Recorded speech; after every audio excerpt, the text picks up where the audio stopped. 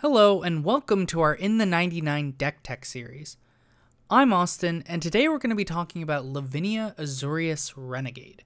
This legendary human soldier costs a single white and a blue for a 2/2 that says opponents can't cast non-creature spells greater than the number of lands they control. This means cost reduction and mana rocks aren't going to let your opponents cast any non-creature spells earlier than their converted mana cost. That's not going to stop this deck from playing any of its own mana rocks: Azorius Signet, Talisman of Progress, Fellwar Stone, Soul Ring. The second ability on this card says whenever an opponent casts a spell, if no mana was spent to cast it, counter that spell. A few cards that synergize really well with this second ability are Spell Queller and Release to the Wind. As long as Lavinia is on board, your opponent cannot cast the spells exiled from these abilities. This deck is going to focus on making the game fair for you and your opponents by attempting to soft lock them out of advantages that take place during any given turn. To start things off, I'm going to be talking about the Death and Taxes portion of this deck. Cards like Aven Mindcensor and Alms Collector are going to stop opponents from gaining card advantage over you by preventing a player from searching their library or drawing too many cards.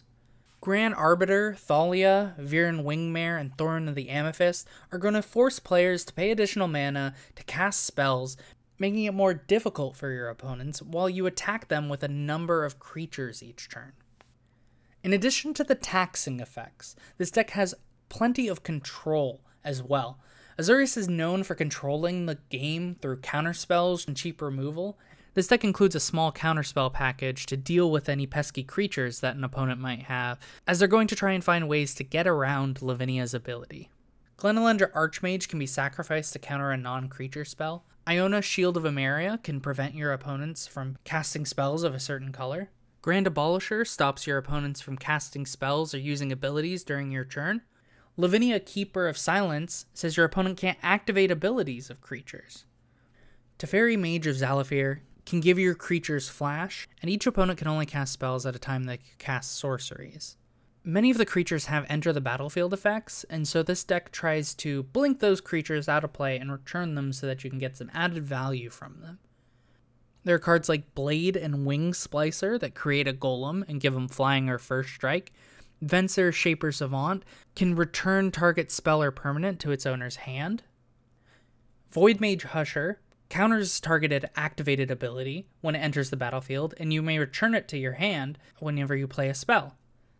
There are also ways that this deck continues to add value to the creatures returning to the battlefield.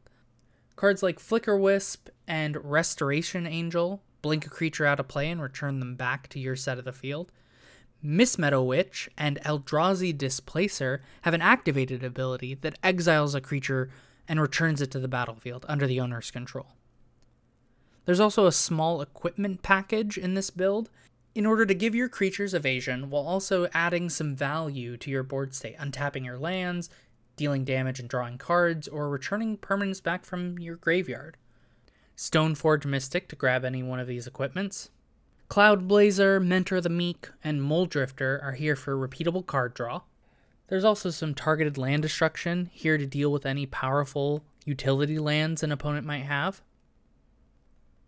There's a couple other ways to slow down some of your opponent's plays by making creatures, lands, and enchantments come to play tapped, with cards like Thalia Heretic Cathar, Blind Obedience, Frozen Aether. This deck really wants to slow down your opponents while controlling the game so that you can get added value from board presence and attack with a ton of creatures to hopefully close out the game. A few cards that we chose not to include with this deck but wanted to mention anyway is Dream Halls, Knowledge Pool, Omen Machine, and Eye of the Storm. As taxing effects don't synergize well with the second ability, without Lavinia on board, these cards tend to get out of control from your opponent's perspectives, and the main theme of the deck is just trying to shut down a lot of what your opponents can do, not add to it. If you're interested in seeing this deck in a future video, let us know in the comments below. You can also support us on Patreon, where you'll get recognition at the end of each video, access to our Patreon-only feed, see updates from the channel, BTS photos, thumbnails, and access to our Discord chat, where we discuss deck lists, news, community content, and more. If you enjoyed this video, give it a like, tell us why, share, and subscribe. Thanks for watching.